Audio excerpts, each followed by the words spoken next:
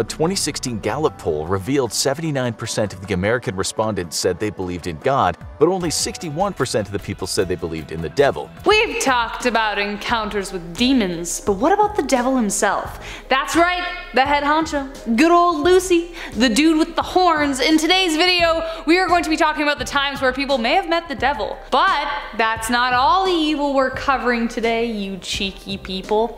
From near-death experiences to ancient trickery, today's list will review our top 10 real Satan encounters that left people shook. Stick around at the end as I read some of your mean comments, because I guess, I don't know, I'm my own worst enemy. Here we go. Number 10, Will Carrol. Will Carrol, the drummer of the band Death Angel, caught COVID-19 at the end of his band's European tour. It was a long, hard battle, and thankfully, Carrol was able to come back from it, but the battle along the way may have included an encounter with Satan himself. The virus put him in a critical state, which involved Carrol lying unconscious in his hospital bed for 12 days straight. In an interview with San Francisco Chronicle though, Will revealed that those 12 days were spent in a peaceful dream state. In his dreams, or I would call them nightmares, the devil would punish him repeatedly for the sin of sloth. The devil would apparently turn him into a bulbous-like creature and make him puke blood until his heart gave out. These were the dreams he was having over and over again. Since recovering from the disease, needless to say, Carrol has changed his lifestyle habits. For more reason than this one, it appears recovering from this awful virus we all hate definitely felt like returning from hell. Maybe the virus is from there too. Wouldn't be surprised, to be honest. Number 9, Guiseppe Tartini. Everybody wants to be the best at something, but for Tartini, the best just wasn't good enough. Tartini was born on April 8th, 1692, and the guy might as well have been born with a violin in his hand. He was brilliant, a brilliant musician and composer, and he thought so too, until one day he heard someone playing the instrument he dedicated his life to with a kind of expertise that he had never heard. This sent him spiraling, and for 12 days, Tartini locked himself away, practicing all hours of the day. While he drove himself mad, the devil decided to pay a visit to a desperate soul in a dream. He offered to make Tartini the most masterful violinist in the world in exchange for his soul. Like the wise guy he was, he asked for a demonstration, so the devil picked up the instrument and played a sonata with ease and beauty like nothing he'd ever heard before. When Giuseppe awoke, he scrambled to write down the sonata, which has become easily one of his most popular pieces of work. Its name? The Devil's Trill, and I listened to it and it is beautiful. For his entire career though, Tartini remained frustrated with the piece, as he was never able to play it exactly as he had heard it. This story is a reminder to never make a deal with the devil, as you never really get what you asked for. Number 8, Rose la Tulipe.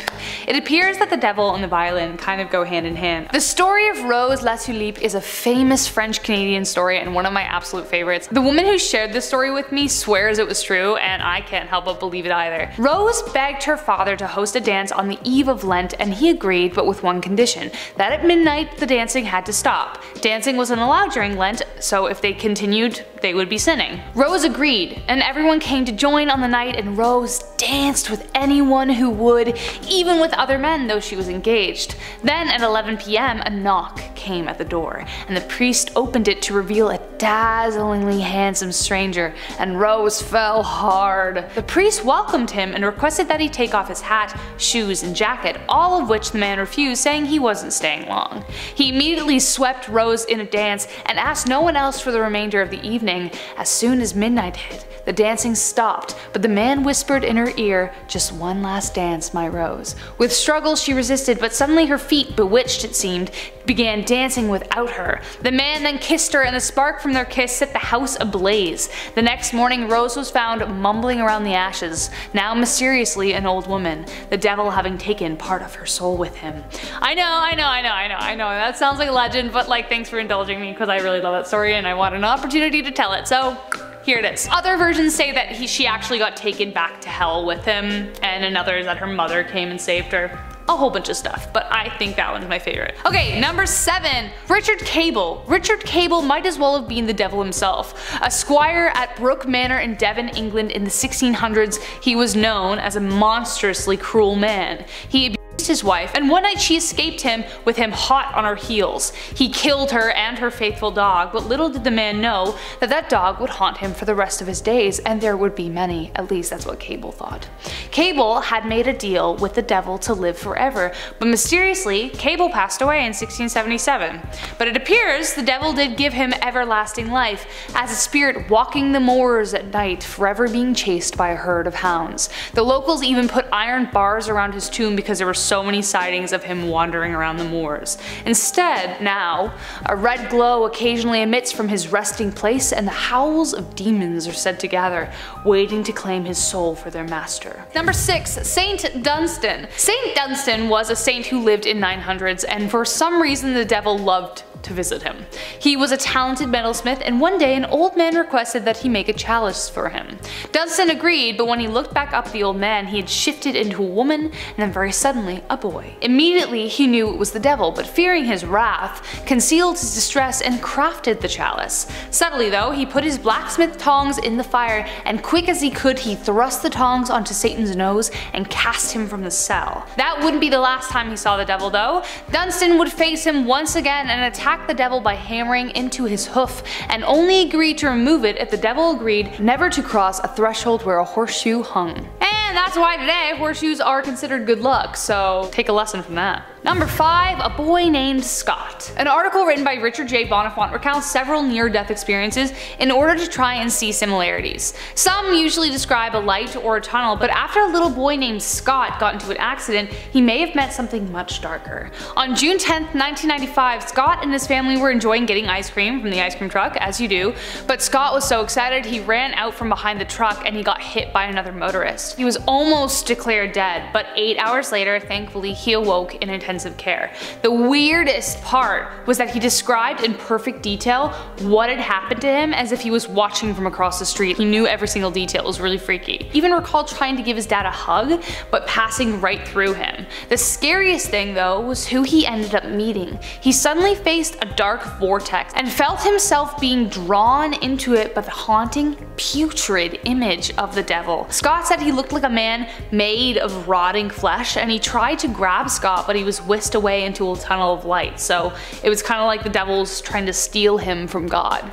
I'm glad things ended well for the little boy, getting to be with his family again, but still, not something anyone wants to see in the afterlife. Number 4. Dr. Paul Thigpen. All of a sudden I felt as if the darkness had filled my whole body, and that there was maybe a little part of it that was still me. That was a clip of an interview with Dr. Paul Thigpen, who despite being raised under a Christian household became an atheist before he was even 12 years old. That is until one day he was hanging with his friends when he was around 17 by the water in the front seat of a car. All three of them were squished in, and a palpable darkness began pressing into the top of his head all the way to the bottom of his toes. He said it took over the majority of his body, and though he'd become an atheist, he didn't drink or do drugs, so we know this isn't a psychedelic experience, but his body suddenly felt like a kind of superhuman strength taking over him.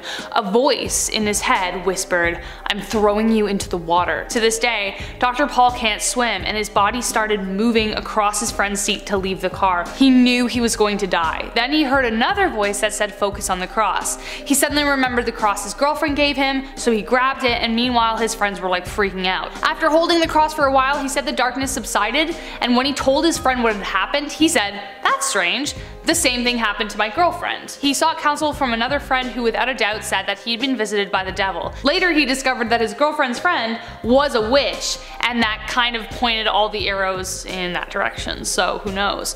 Was it a demon or in fact the devil? Either way, something changed his mind. Watch the rest of the interview and decide for yourself. Number 3. The man with the glowing eyes. Reddit user Dabby_U_69 had an experience as a kid that I don't think anyone could be the same after.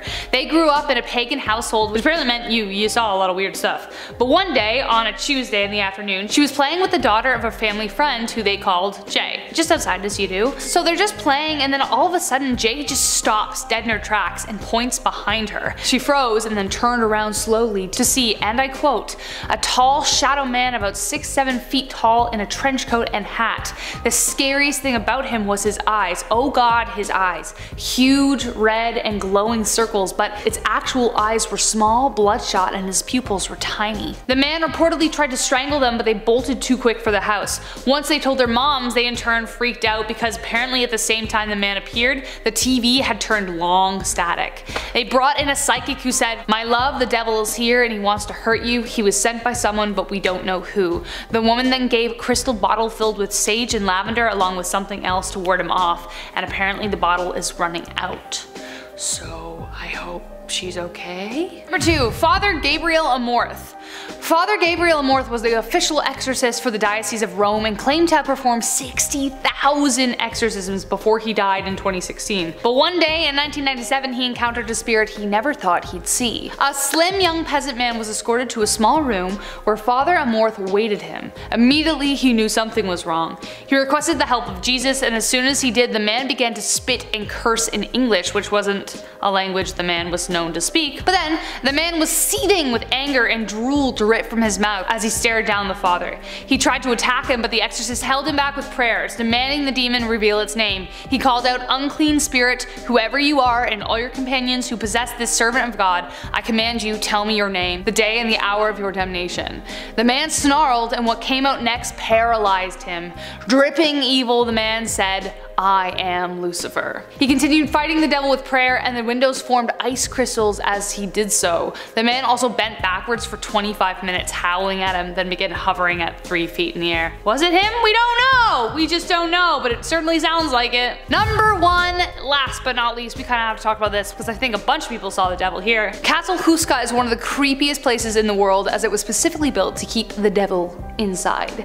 Legend says that the castle was built over a gateway to hell. From afar, it looks like a typical old castle until you get closer. The castle wasn't built to be lived in, as evident by the fake windows and doors. Though there is a way inside, people don't recommend you step foot in there. In 878 AD, winged beasts and half-human creatures spilled from the gateway and terrorized the people in the village. Somehow they held them off long enough to build the place, but they were still curious. When construction first began, prisoners in the village would be offered a pardon if they agreed to be lowered by rope into the hole. The first man to attempt it is said to have met the devil himself while he was down there. He was tied up and slowly lowered. After a few moments in the darkness, the man began screaming and begged to be pulled up. By the time they hauled him up, he looked as though he aged 30 years. His hair was white, his skin creased and speckled. They tried to discover what he had seen, but the man was incoherent and was later put into an insane asylum before dying 2 days later. And that was our top 10 real Satan encounters that left people shooketh.